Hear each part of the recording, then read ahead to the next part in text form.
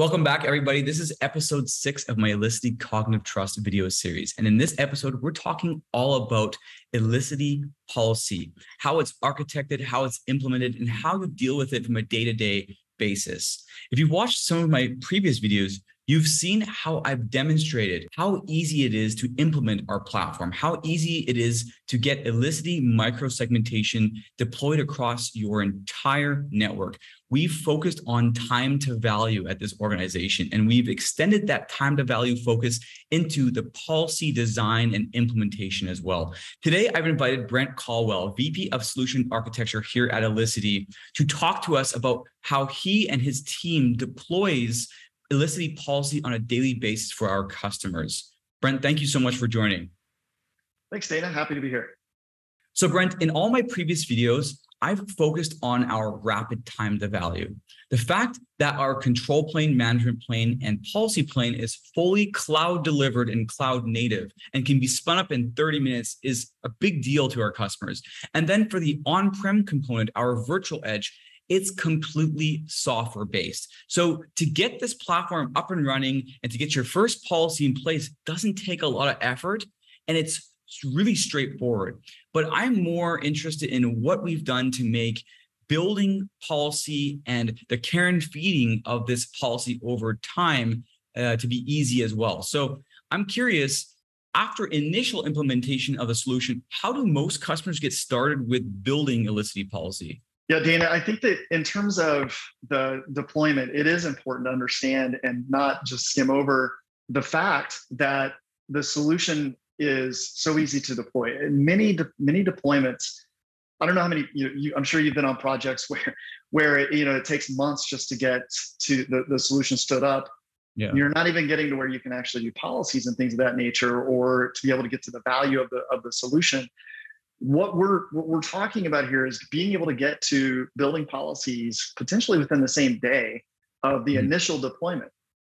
And so we start by looking at what types of asset classes or device classes are on the network or we expect to be on the network. And we build what we call policy groups. So think of printers or IP phones or IP cameras and things of that nature, or for users, is this user a member of Active Directory or is the user a contractor? Mm-hmm.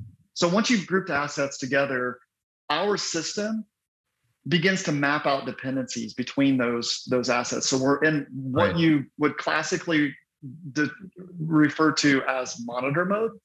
We're monitoring the flows of communication or traffic between these different asset groups. So think of Active Directory users. Do they communicate to printers? If they do, what ports and protocols do those users communicate to those printers on? Or should they only be able to communicate to print servers? IP cameras to IP phones. Is there any communication there? And if so, that's an area to start to look at and determine, does that make sense? Should we allow that? Should we not? So that is the first step, is to group assets together into those device types or user types, asset classes. And again, we call those policy groups. Okay, so policy groups, they make complete sense. You're finding commonalities of devices and putting them together so we can create the correct policies for them. But what do we do after we create these policy groups? What's the next step? Yeah, the very first thing that customers are looking for is, how can I get time to value? How can we get the quickest time to value? And really what we're looking for is the low-hanging fruit policies that we can create right out of the gate. So, and typically they're coarse-grained policies. And we know right out of the gate that an IP phone should not talk to an IP camera. Right. Or an IP camera should not talk to a printer. Or a contractor should maybe only have internet access or only have access to certain devices. We can very quickly determine that without really any sort of fancy work. We just need to know, hey, these types of devices should not be able to communicate. Let's build a policy for that. And again, it's coarse-grained, deny all typically, or allow all between those assets, which typically the default is to allow access between devices. And then we put in a policy that says to deny access between those. But that is the first step that most customers are looking to do. And it's a really easy thing to do, but it provides a ton of value. You can have a printer and an IP camera in the same VLAN sitting on the same network, not able to communicate to each other with our solution within a few minutes of implementation.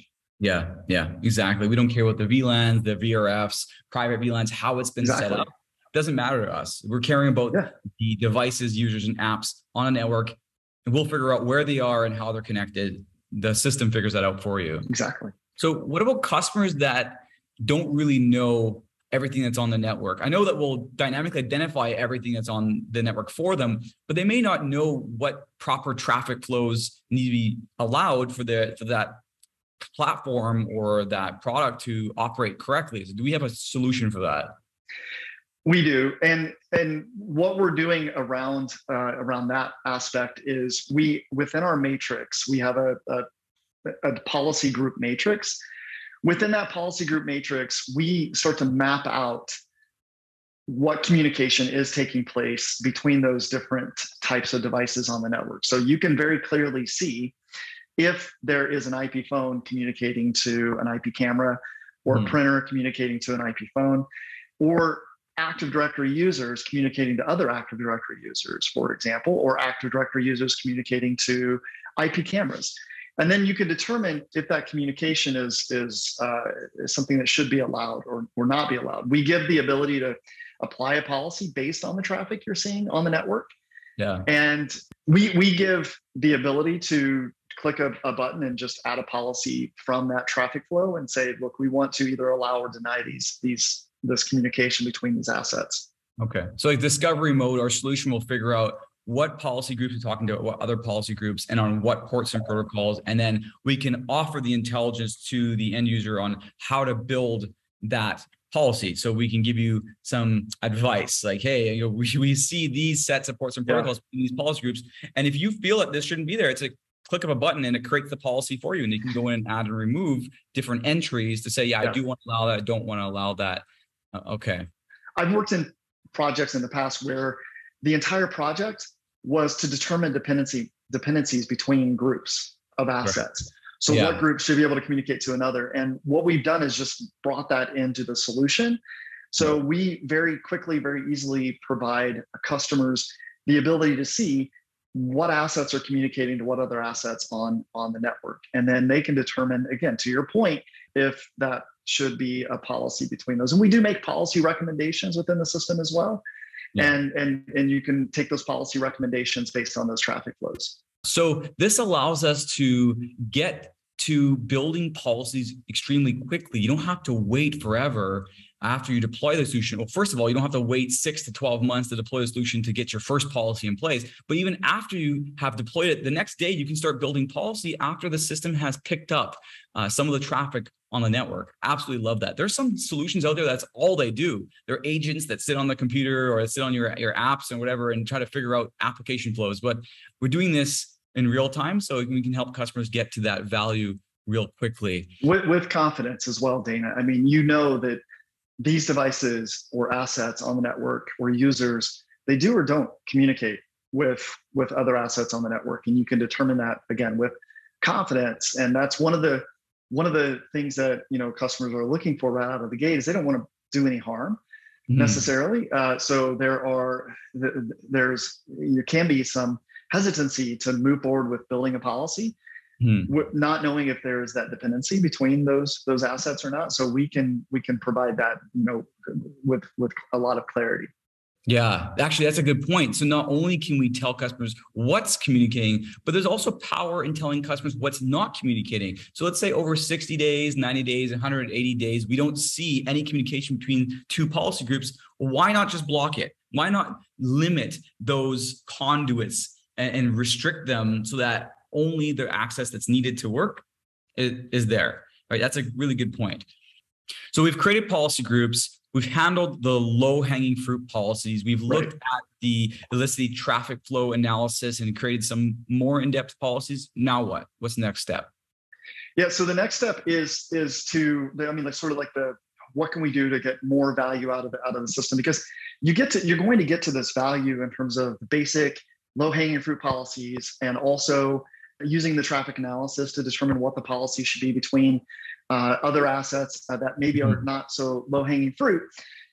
Then you're going to start to make sure that any new assets that come on the network are in policy groups. So you're going to make sure that from a care and feeding perspective is to make sure that any different type of device that comes on the network, which we would alert you to, is going to get classified and put into a policy group and have a set of policies applied to it. The other piece is being able to integrate with either a CMDB or a device-specific inventory system, like an OT or medical device inventory system, integrating with those and getting more specific data that is already within that system of record and using it within our system to either enhance our policies or to build new policies or policy groups. Okay. So leveraging these industry-specific identity engines or even a CMDB allows us to enrich our existing asset inventory and all the attributes that are in there. So we can leverage these attributes in our policy. So we can get even more granular now because of our automatic device profiling, dynamic device profiling that we have built into the solution. So this is pretty powerful because now you've spent a lot of time building these policy groups and you want it to kind of run on its own now, right? So the dynamic profiling of our solution is pretty powerful, I think. A new camera comes online or a new medical device comes online, a new CT scanner, and it automatically gets put into the correct policy. You don't have to do much. Exactly. So from a care and feeding perspective, really, what else is there for customers to do? Right. The day two care and feeding should be focused less on the implementation of the solution. Like that should just be simple and easy and running. It should be more focused, actually solely focused on the policy and perfecting that policy. That is where the focus needs to be or should be. And that's the value that we're delivering. And so that is what the solution enables us to do, is to do that very simply. So we want to be able to get to where we can make the policy better and better and better, more fine-grained, less coarse-grained over time. Yeah, Brent, you're absolutely correct. We need to stop wasting our engineers' time on the implementation of these solutions and the months to years it takes to get any value out of them. We need to stop trying to configure port level things, 802.1x and troubleshooting 802.1x and troubleshooting MAC authentication bypass and device profiling by shutting in, no shutting in ports and all these crazy things we've had to do in the past to see things show up so that we can protect them. That needs to be solved for us day one so that we can focus on building appropriate policies for our environment. Now, if you've noticed throughout this conversation, we haven't once said IP address or MAC or VLAN or VRF in context of building Elisity policy because we're not focused on that. That's not important here. Yeah, I would agree with that. I mean, one thing to kind of call out is that it isn't important as it relates to how policies are configured and how devices are tracked and assets identified. It is important as it relates to our job of translating a device type to those things, because ultimately in the network, the policy does have to be created on those network constructs. But as an administrator, I don't care about those network constructs. I don't care what VLAN a device is in, what the MAC address is, what the IP address is. I don't care where it's located. The policy that I'm putting in is based on the fact that it is a Cisco IP phone and that a Cisco IP phone should have XYZ sets of policies between assets. And we're not doing, again, this isn't basic on-off the network access control that is really, just saying, hey, this device could come on the network and maybe it gets put in this VLAN. We're not doing that. This is micro-segmented system level access across the network. And it doesn't matter where that asset is, what VLAN it's in, or any of those things. Yeah, or if any of network constructs have changed, like IP address have changed, or its location and where it is in the network has changed, we really don't care about that. We'll pick it up. We'll understand that it's changed. We'll reprofile and make sure it gets the correct policy. But from the perspective of the person who's manipulating the policies in our UI, they don't need to ever worry about that. They'll get the information, but they don't need to worry about it to build the policy. Exactly. Okay, I think that covers everything I wanted to clarify for my audience. So I really appreciate your time, Brent, and all your expertise. Thanks, Dana. My pleasure. Okay, we'll see you in the next one. Take care.